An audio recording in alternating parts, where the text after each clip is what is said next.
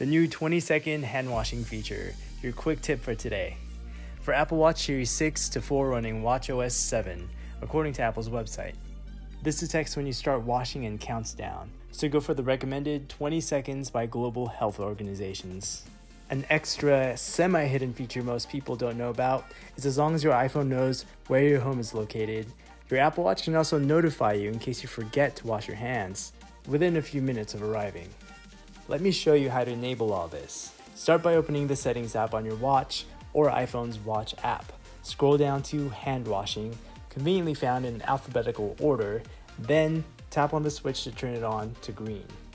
That's it. It should start automatically when washing your hands.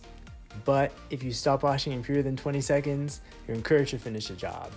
I found it works almost every time I start. When for some reason I've already washed my hands with only a couple minutes, it doesn't really kick in. The little sounds make it a pleasant experience. It senses so well sometimes I wash my dishes and it turns on. Series 6 senses it even faster than other generations. Now Apple Watch can remind you so you don't forget to wash your hands when returning home. Open the Apple Watch app, scroll down to Hand Washing, make sure to allow notifications as well as the hand washing timer that we turned on earlier. Then hand washing reminder appears for you to switch on.